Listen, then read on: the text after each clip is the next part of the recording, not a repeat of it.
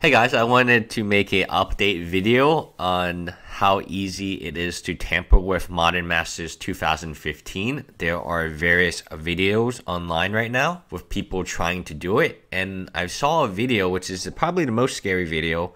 A guy takes a knife and all he does is has a knife. He goes on the side and he cuts the middle. Now I don't want to duplicate that video just because I don't feel like that's would be good for me to teach you guys how to do it. If you are interested in it, it's not particularly hard to find those videos. It's appalling to me now that the dust has settled. I have my own packs. I've looked at them. I've tested them. And it is extremely easy to, with a hot glue gun. So the technique the other guy was doing was not really, it just shows how simple it is to tamper with the booster packs. But a hot glue gun can heat the glue. So the glue is nothing special. I opened a pack to examine the glue. The glue is nothing special. You can buy it at Home Depot, Lowe's, but you don't even need to rebuy it. What you would need to do is you would need to heat the pack up and then open it, and then after the pack is cooled down a little bit, put the cards you want to put in the pack, take the cards, take the Tamagotchi out, put the really bad cards in and press it and then heat it, and there you go.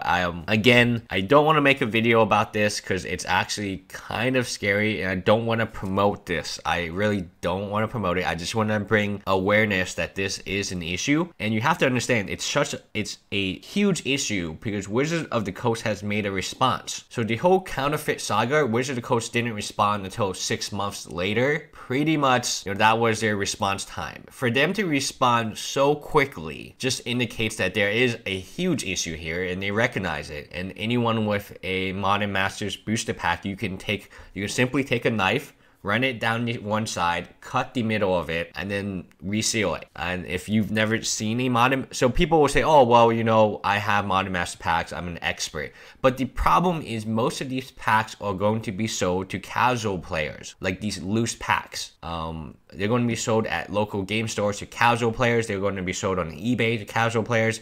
Casual players are not going to really know the difference. It's the same with counterfeits. Everyone kept saying, oh, well, I'm an expert, certified expert in vintage Magic cards. No, that doesn't make any sense because, yes, you might be able to catch it, but the problem is other people are not. And I can tell you, having experimented with it, it's impossible to catch it if you don't know how. First of all, you don't actually know how Modern Masters packs are sealed to begin with because the packaging is different. And secondly, most casual players are not going to care or know that this is an issue. So, in short, this is very bad news.